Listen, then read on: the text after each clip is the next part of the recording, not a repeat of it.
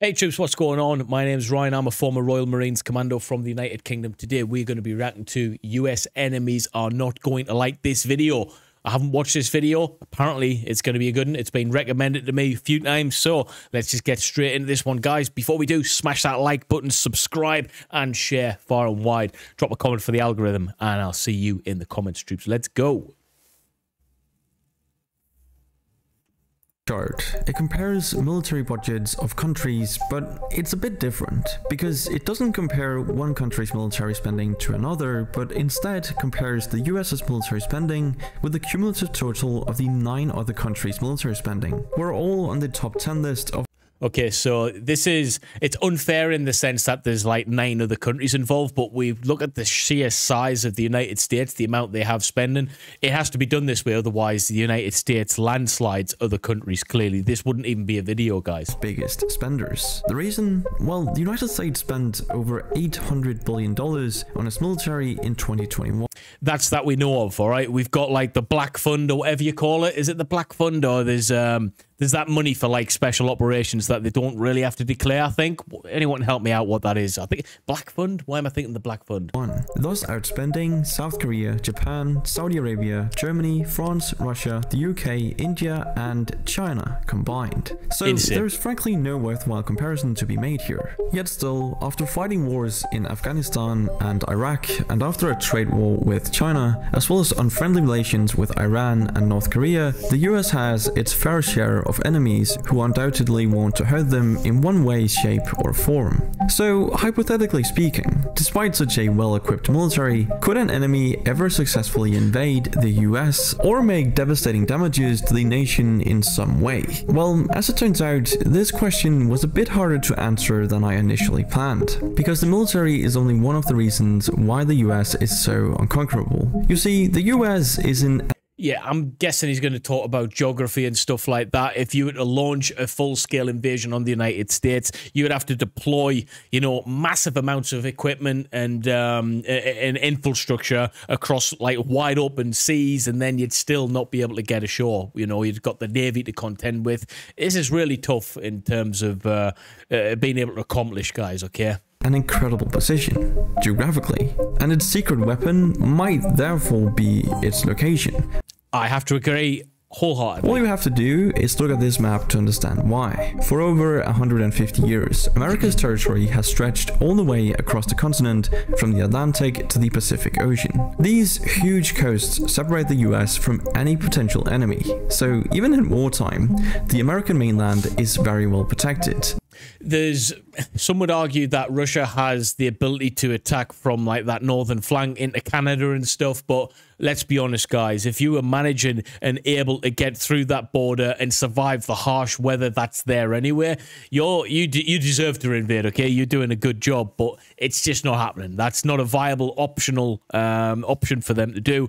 Just the survivability factor, all right? It's really, really difficult. Take World War II, for example, when America fought in both Europe and Asia at the same time. Barely any attacks happened on US soil during the entire war. That meant American factories could keep making planes and weapons without interruptions, unlike the constantly bombed Soviet and British factories.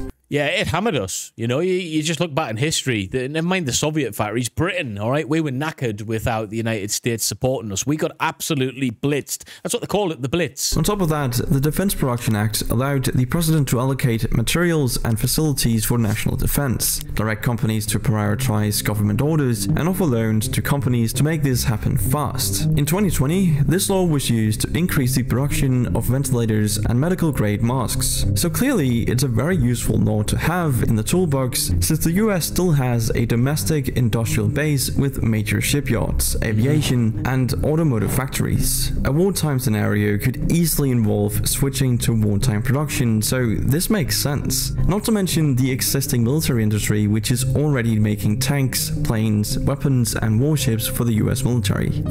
I was in the 29 Palms in the Mojave Desert when I was training with the US Marine Corps 2013 or 14, and their base, that base was like bigger than the direct area of London. There's an area we call the M25. It's a road system that surrounds pretty much the whole of London and its surrounding boroughs. It's pretty big, okay? Now, that area, I believe, 29 Palms, was bigger than that whole area. And we're talking about a military base bigger than an entire district in the United Kingdom. All right? The United States do things bigger and better in so many different areas. It just can't be disputed, guys, okay? When it comes to the military, they're second to none.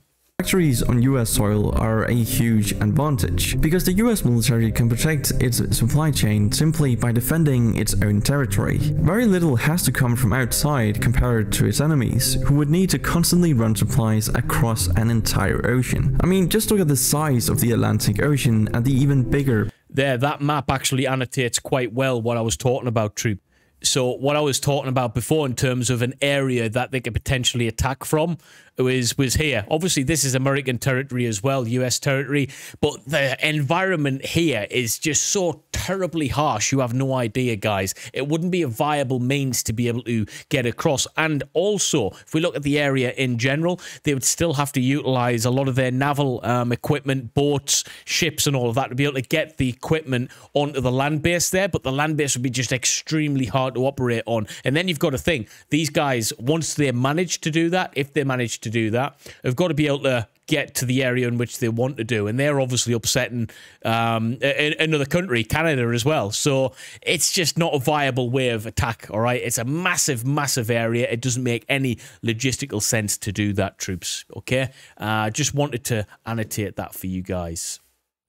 Pacific to get an idea of just how long enemy supply chains would have to be. Not to mention the fact that with today's satellites, it would be trivially easy to spot an invasion coming from thousands of miles away and take out enemy shipments before they ever reach the US coast. Supply lines are critical in any war, and supply lines are the overriding factor in any war as to why a military would fail, okay? If you can't supply the troops on the front lines, if you can't supply troops to the front lines with their kit and equipment and be able to sustain them for a period of time, then you might as well not have invaded in the first place. This is one of the problems we're seeing with the Russia-Ukraine war at this moment in time. It's that sustainability that just isn't there when you look at Russia, all right?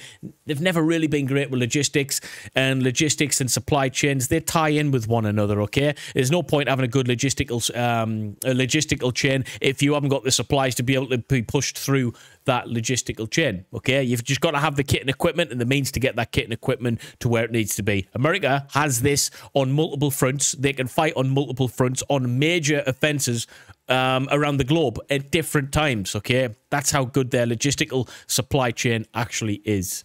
The US military is well known for its excellent logistics capabilities. They have the added advantage of the 45,000-mile highway system, which was designed with troop movements in mind. On top of that, the US has 140,000 miles of freight railway infrastructure. Now sure, this can be a double-edged sword, as enemies could use this infrastructure to penetrate into America's heartland. Nah.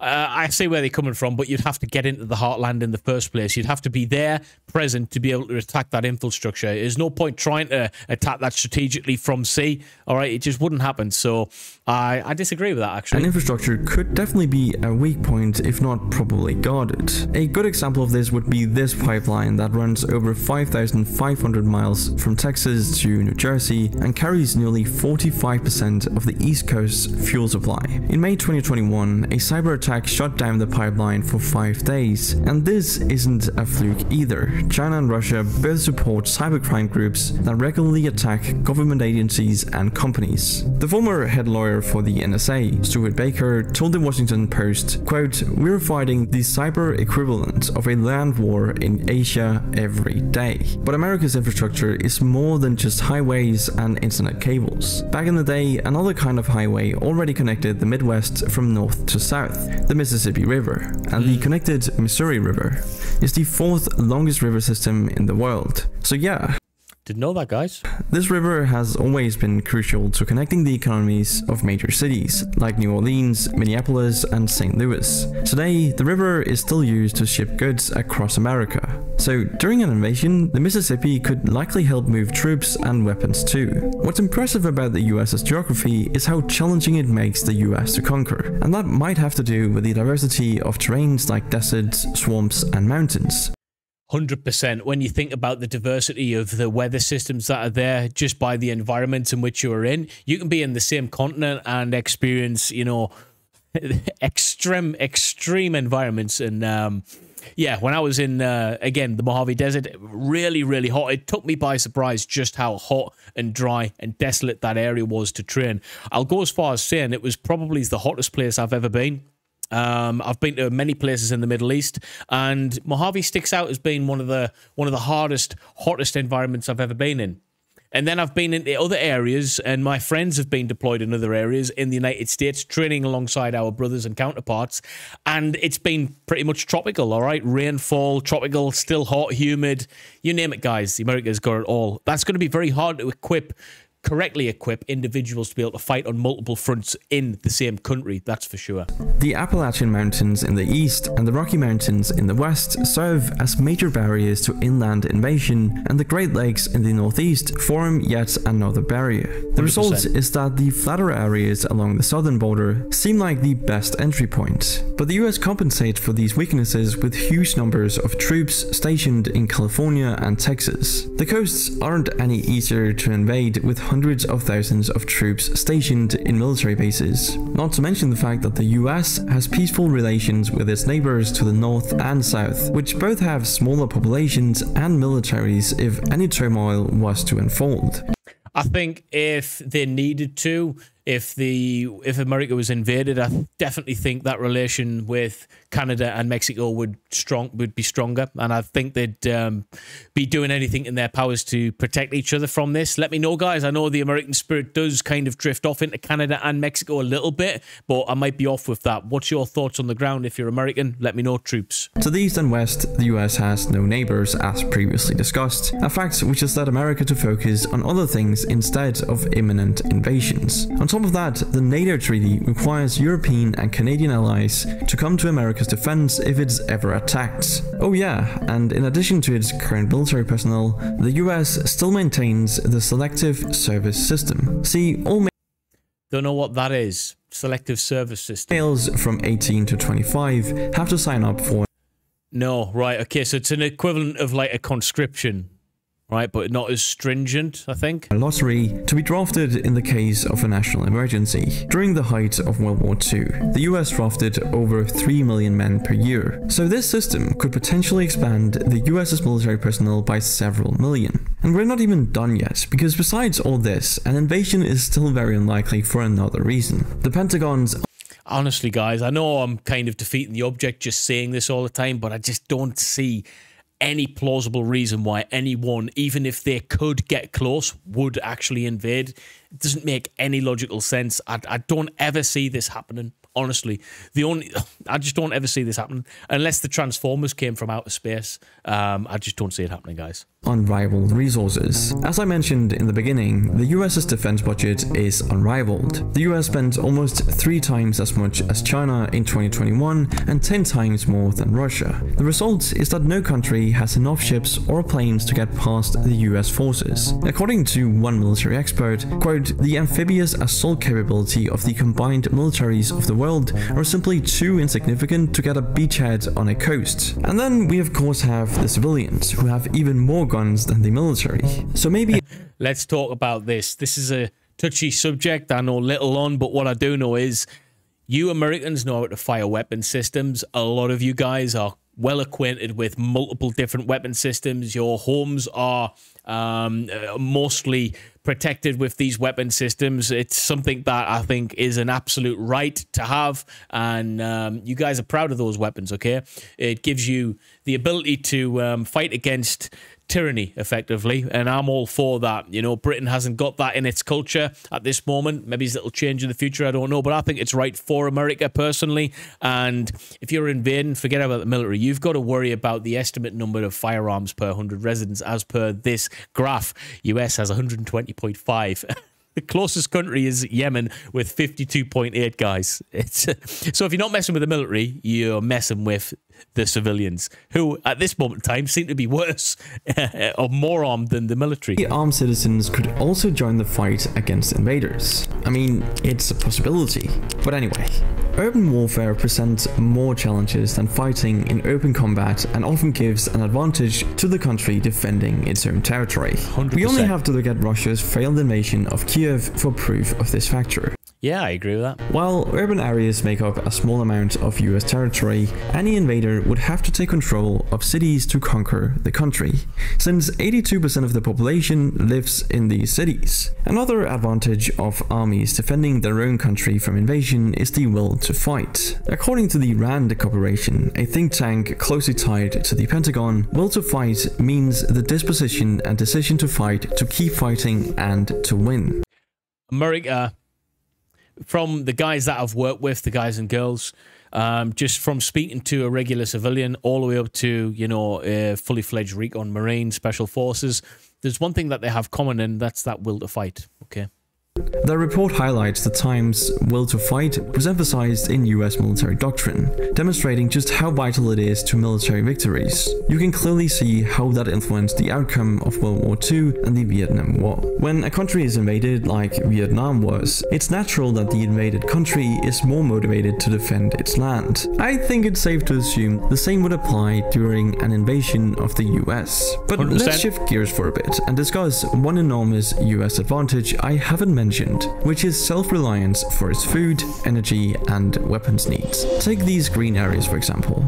This land is mostly used for agriculture, since only 2% of America's land is in urban areas. This low-lying land is a major reason why the US is nearly self-sufficient in agriculture and even exports food to many countries around the world. It also explains why America now actually has the most arable land in the world. That's right, the US has more arable land than India and China. What's more surprising is that is surprising. I never thought about that. So when we're talking about sustainability, they've got it in abundance. That India is only a third the size of the US, and China is slightly smaller but can only sustain large populations near its east coast. The crazy thing is that both of those countries have over 1.3 billion people, or about 1 billion more than the US population. And since the US is only projected to grow by another 100 million people over the next century, the US likely has enough resources to support a billion-plus population, but they don't need to.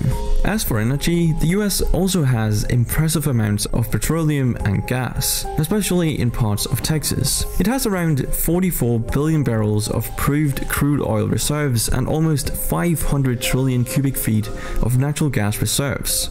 Yeah, that's not going anywhere anytime soon. So what that is saying to me is they've got the ability to, logistically speaking, with the military, sustain their ground forces for a long period of time without having to rely on other countries to be able to support them with oil. Things don't work without oil, and they've got it in abundance to be able to support themselves. That's massive, guys, when we're talking about war. In fact, when you include biofuels, the US could be considered the largest oil producer in the world. Isn't it? I thought it was like Qatar or Saudi, the Middle Eastern countries. Someone let me know.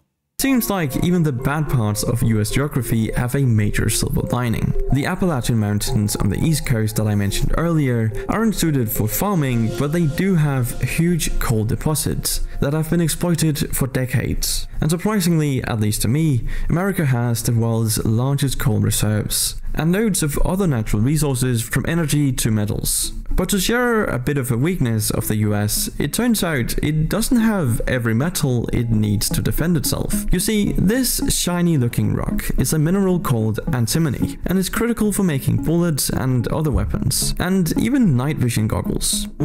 Never heard of it before, if I'm honest with you. While antimony played an important role in World War II ammunition production, the last mine in the US closed in 1997. The US is therefore reliant on China and Russia, its two biggest military rivals, for supply of this critical mineral. So the US does have weaknesses, but who could actually have the military might and, most importantly, motivation to try and invade the US? Well, the latest US defense strategy names the People's Republic of China as the US's most consequential strategic competitor, and notes that Russia poses acute threats. Yeah, Russia, China, India, who is on that list as well. I didn't realize in terms of that nuclear list I'm on about, actually.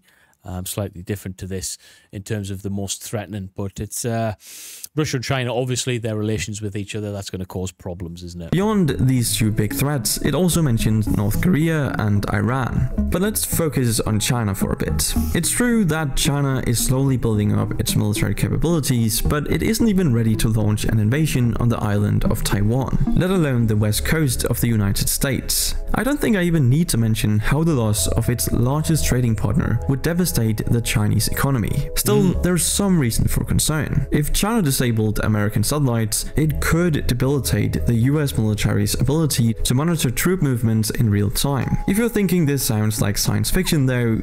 Hang on, did he just say sunlight? He did, didn't he?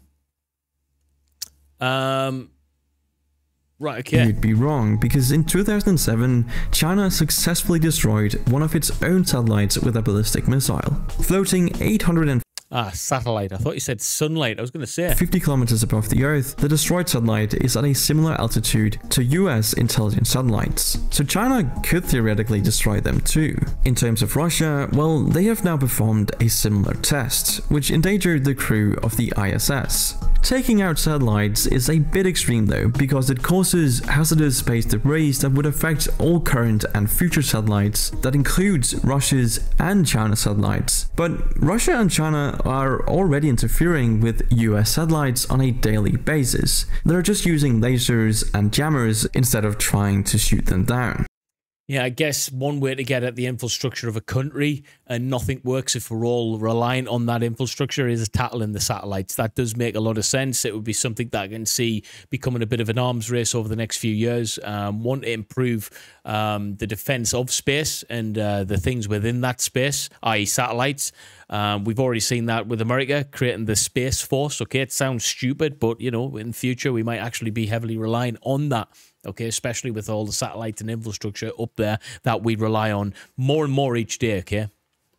What's even scarier though is China's recent investments in AI and quantum computing. This is the scariest thing known to man, I think. Which could change the future of warfare. I mean, imagine how hard it would be for the Pentagon to strategize against an enemy using an AI supercomputer to calculate decisions in milliseconds. But if we look at Russia again for a second, their military has turned out to be much more disorganized and incompetent than we imagined before their invasion of Ukraine in early 2022. Still, they're definitely a force to be reckoned with nearly 1 million troops, thousands of vehicles, and specialized hacker units. Yeah, it's not to be underestimated, that's for sure, guys, okay? We can never underestimate the capability of any country, especially with what's going on in the world right now. As for other potential attackers, North Korea, for example, may boast that their nuclear weapons can reach the US mainland, but owing to their low budget and antique equipment, there's no way they could invade the entire US. Iran is a similar story, except that they don't yet have a nuclear warhead, although they're not far off. Realistically speaking, both countries use nukes to preserve the regime rather than actually use them against their enemies. Cuba and Venezuela are two other enemy nations in the US's backyard, but their troop numbers and military budgets are hardly enough to invade the United States. And if all else fails to stop an invasion, we shouldn't forget that America is a nuclear-armed nation itself. There we go, there's the Space Force there. Has a triad of air... Shouldn't he be wearing like something else other than camouflage military attire? He should be wearing like a Darth Vader uniform, shouldn't he?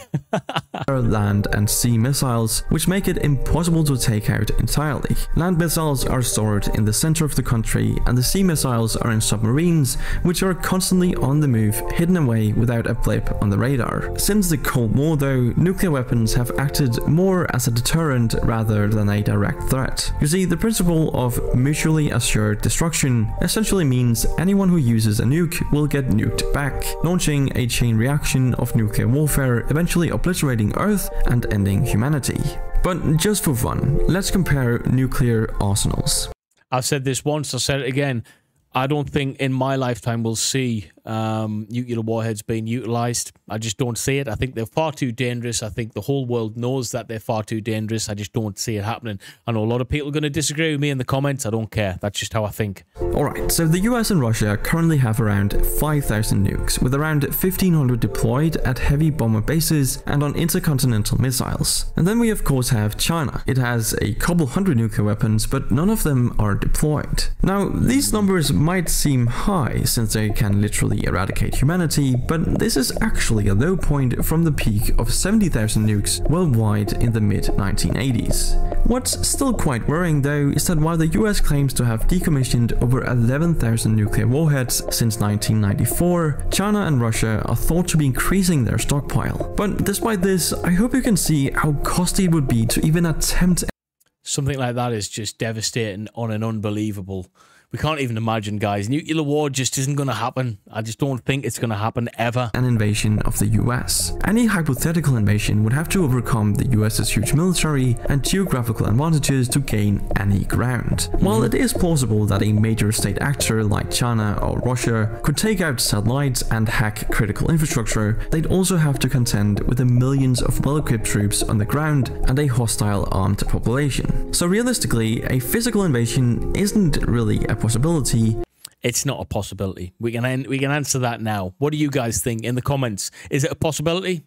I'm going to go with no. But what if America's enemies could get what they wanted without an invasion? Well, it turns out it's much easier to conquer hearts and minds in an information war than to win with soldiers on the ground. And that might have something to do with Russia's influence campaign in the 2016 US presidential elections. See, after a 3-year investigation, a bipartisan US Senate committee recently concluded that Russia conducted an influence campaign to help Donald Trump get elected. If that's not shocking enough, the report states that Vladimir Putin himself ordered the hacking of Democratic Party emails to be leaked over WikiLeaks. The FBI now has a warrant out for 12 Russian military intelligence officers it believes interfered in the 2016 elections. So this is a serious incident. Yeah, there's going to be a few guys in trouble, that's for sure, especially when America's found out who the guys are. A recent report by a group of intelligence agencies claims Russia tried to interfere again in 2020, though on a smaller scale. Whether Russia continues to meddle in US politics in the future or not, the damage may already be done as Americans increasingly report a loss of faith in democracy and government institutions. But that's it for this video. Thank you for watching. I just realized I didn't have the video on for a few seconds there, guys. US enemies are not going to like this video. True, that last bit got me there, the information war in America. It's more prevalent than I think we'd believe, and it is affecting, you know, society as a whole, but I think the spirit of Americans will always seep through whatever crap they're going through, so to speak. But fantastic video, guys. I'll be interested to see what the comments are like on this one, and I'll see you in the comments, guys. If you want to support me a little bit more, then please consider joining the Patreon. I really couldn't make these videos every day without you guys, so I thank every one of you patrons out there. Link will be in the description, troops, but wherever you are, have a fantastic day, and I'll see you next time. Peace.